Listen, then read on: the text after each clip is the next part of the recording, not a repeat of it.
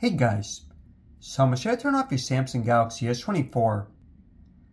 Now, you may have noticed that when you hold the power, it actually brings up Bixby. Now, I'm going to show you to change that, so instead it's the power. But the main way to turn off is, you're going to hold down volume down, and at the same time the power. That brings up the power, so just press power off. Now, another way you can turn it off is just swipe down 2 times and press the power, then power off.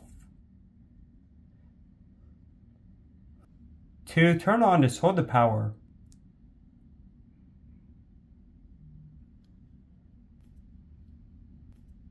Now to make that button also the power.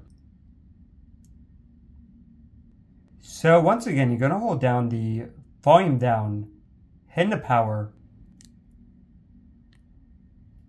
And this time press side button settings.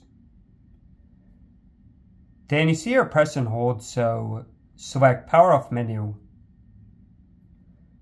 And yeah, so now when you hold the power, it's actually the power. Alright guys, thanks for watching, hope this helped out. More tips above.